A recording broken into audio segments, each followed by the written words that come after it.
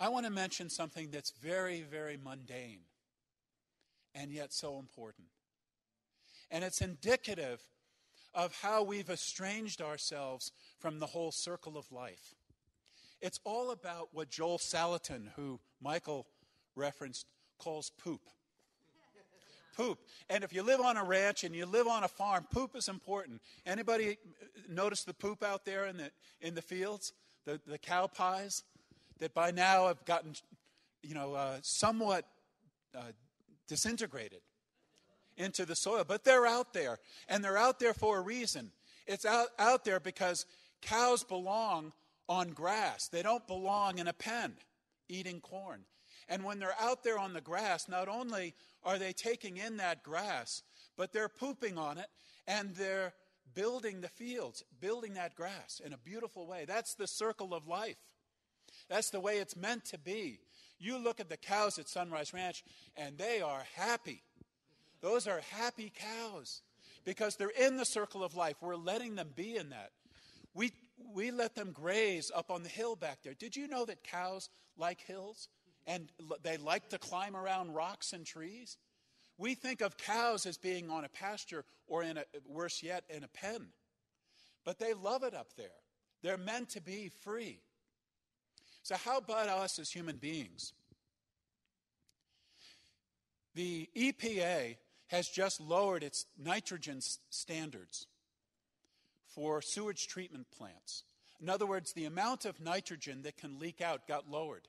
And therefore, the sewage treatment plant and those nice two pools over there that some of you may have noticed are no longer acceptable to the state who's got to follow the rulings of the EPA.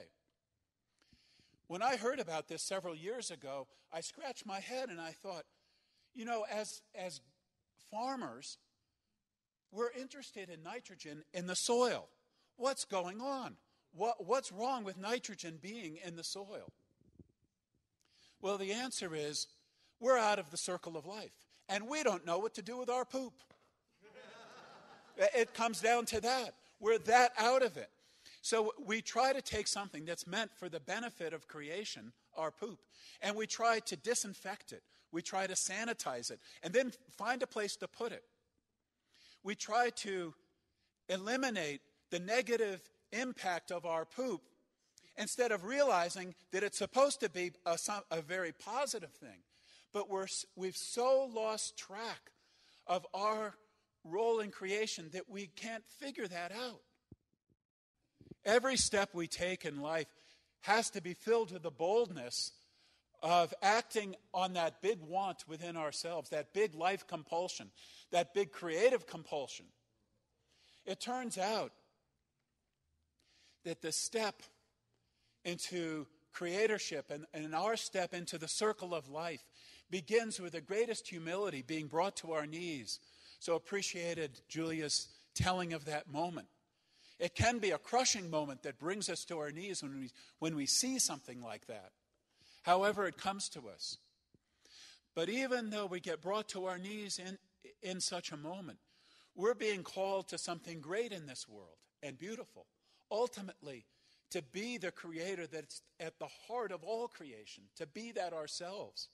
That's our role as human beings.